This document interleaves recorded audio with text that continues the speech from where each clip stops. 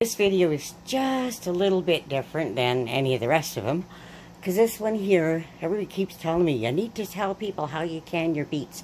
So the neighbor gave me this tub full of beets.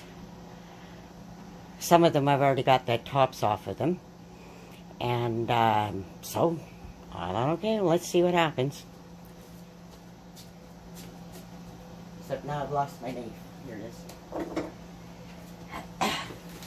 So I cut the tops off them. I leave about an inch of the green on the beet, because otherwise the color of the beet bleeds out.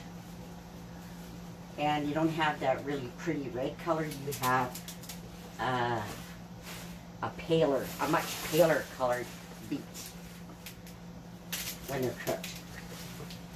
And because I'm canning them, I have to get the skins off of them. So I have a pot of water on the stove that's bringing to a boil. And I'm going to turn half of these beets into regular beets and the other half into pickled beets. So the small ones I'm going to do into pickled beets, and the large ones I'm going to do into regular beets and canning them both. So this video is going to be pieced together so that otherwise you're going to be sitting there watching a pot boil, and a watch pot never boils. So I'm going to fill the pot up with some beets and let them cook. Oh.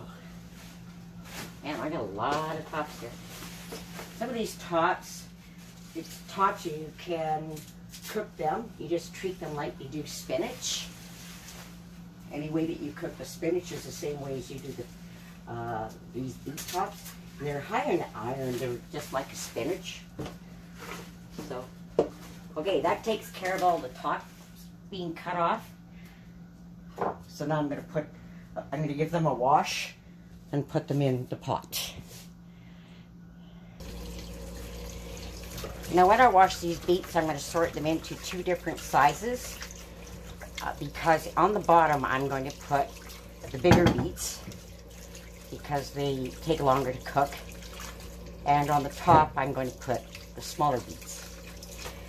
So when I'm going through these beets, there's a lot of the dead branches and stuff or dead leaves still on them, and I will pick all of them off because I think they're a pain. So I'm going through this water, these beets, to pick out the biggest beets, because I'm going to throw them into the pot first, and then I'm going to be sorting the rest of these beets.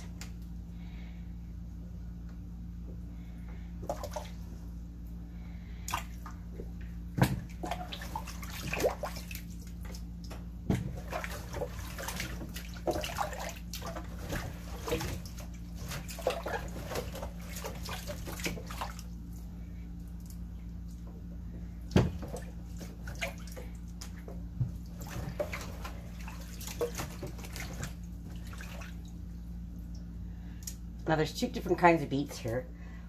One of them is the cylindrical, which is these ones here, and the other ones are the round beets.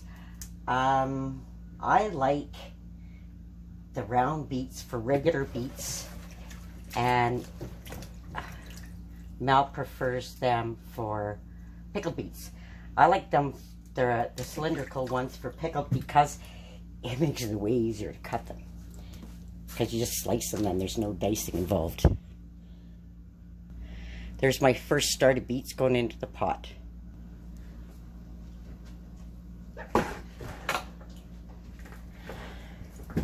Alright, these are my big beets.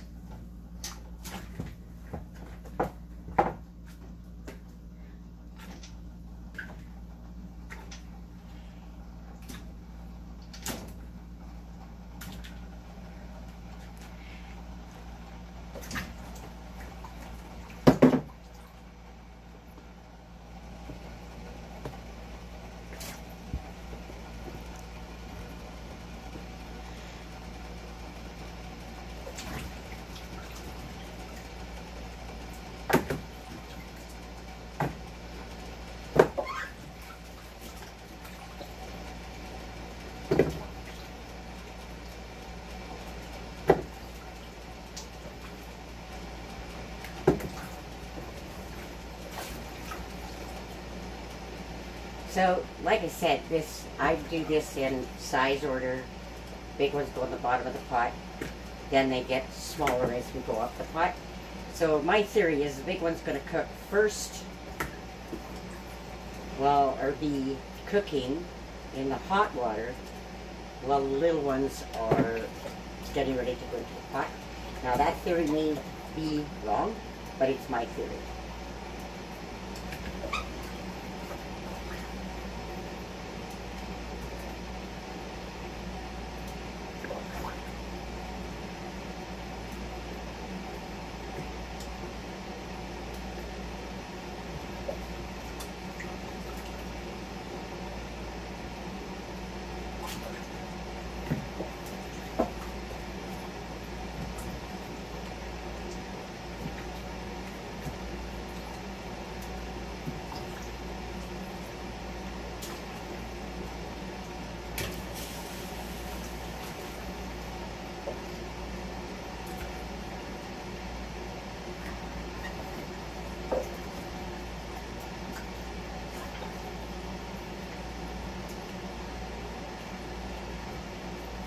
Okay, here goes the medium beets.